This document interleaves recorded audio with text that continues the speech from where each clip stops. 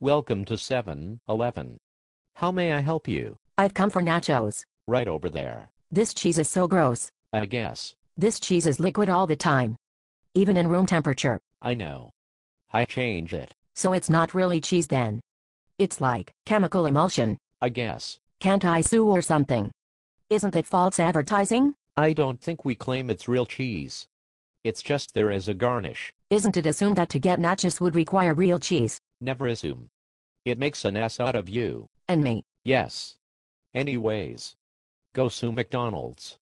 You probably won't find any beef in their burgers. Actually, it's called 100% real beef. I'm sorry. Did I strike a nerve?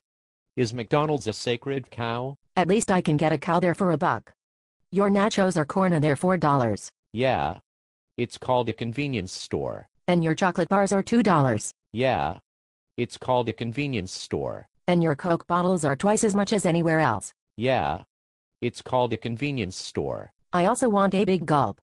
And a donut.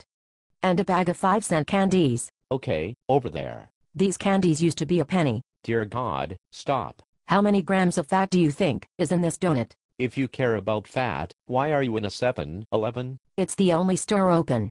How many grams, you think? I don't know. Do you have the box? Could you please check? Are you serious? Yes. I will wait here. Fuck. Fucking hell. Heavy, fuck, oh God. There is 16 grams of fat in an apple fritter. Well, okay. I don't want it. Anything else? Yes. I'd like a pack of smokes. Would you like a second pack for $1 off? Yes. Would you like to make your purchase a combo with a bag of Doritos? Yes. Would you like to upsize to the super big gulp for $1 more? Yes. Would you like a diabetic's needle to inject the cheese directly into your veins? Yes. Your order comes to 31.58. I can't believe it. Check again. 31.58. All right. Here. You know. This would all only be $15 at McDonald's. I can't hear you. I have shoved 2 taquitos in my ears and the jalapeno cheese is filling up my eardrums. All right.